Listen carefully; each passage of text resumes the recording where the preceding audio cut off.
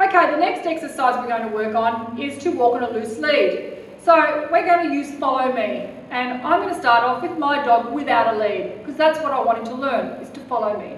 So show the dog the treat and start walking backwards, and click the treat frequently for following. Change direction. Click the treat frequently for following. Change direction.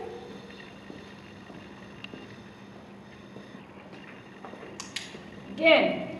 And then gradually bring your dog on your side so that you walk in the same direction. Follow. Bridge and treat frequently.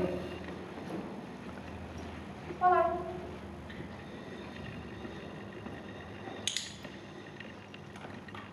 Come again. Follow. Sit. Ready? Follow. Follow. Follow. Follow.